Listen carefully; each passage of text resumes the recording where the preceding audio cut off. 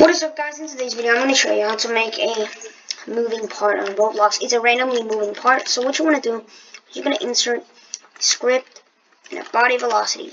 Alright, just like that. And we're going to rename this body velocity to AI. No, not rename it. Rename it to AI move, like that. Alright, so we want it to move randomly. So what you're going to do, you're going to do local target equals script dot parent dot AI. No, script dot parent dot AI move. Actually, not target, not no local. We're gonna just do move randomly equals blah blah. And then we're gonna do while true do, and then we're gonna do local. No, why did I keep saying local? Alright, then we're gonna do move randomly, and then we're gonna do choose move equals equals math dot random 1 to 4, like that. Okay, so then we're gonna put a wait 5 here, alright? And then you're gonna you can change that to any number, how long you want it to walk. So it will change any direction randomly, so you could basically make a randomly moving car. So what I'm gonna do here is I'm gonna do target blah blah blah. You can change that to anything you want. So no, what am I talking about? Alright, so you can change whatever you want. So I'm gonna go in here and I'm gonna do if choose move equals 1, then we're gonna do move randomly dot velocity equals vector3 dot new,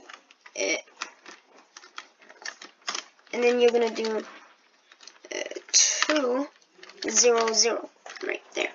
And then so this is what direction it will go, like the X, Y, and Z axis.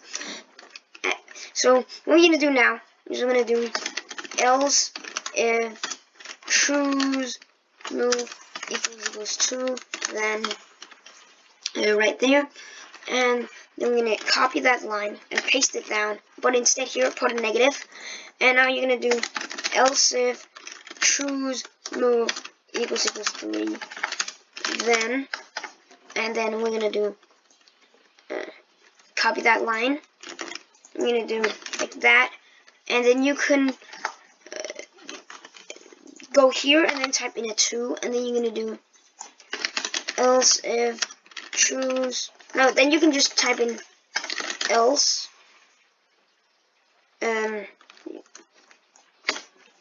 move randomly, and that one you're just gonna paste in -2, like that. Really simple, right? So now let's check out if it works. We can see it should move randomly now, so let's check it out. And you can do this with anything. You can do it with a mob. Just make sure that they're welded and you have the main part that's gonna move. You see right here. Oh wait. Oh yeah. One thing that I've got to tell you guys is you gotta go in to AI move, and you gotta go in here. Put the velocity to 0 0 0, and then what you gotta do is you gotta put the max force to inf, inf, like that. That should do the trick.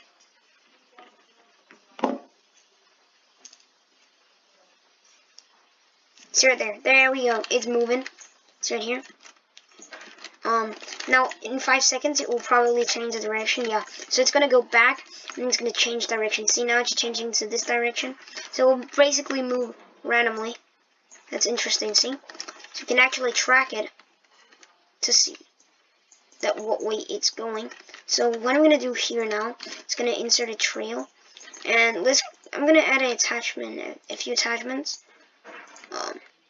Attachment 1, so we can actually follow it. So I'm gonna go in here in lifetime 100, so alright, 20 then.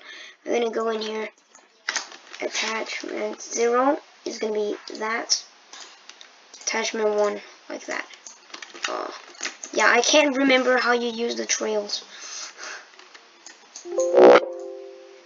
Okay, I can't remember that, apparently, so, yeah, anyways. So that's how you do it. As you see right here, it will move at random track. Anyways, you can change it faster if you want, change these numbers.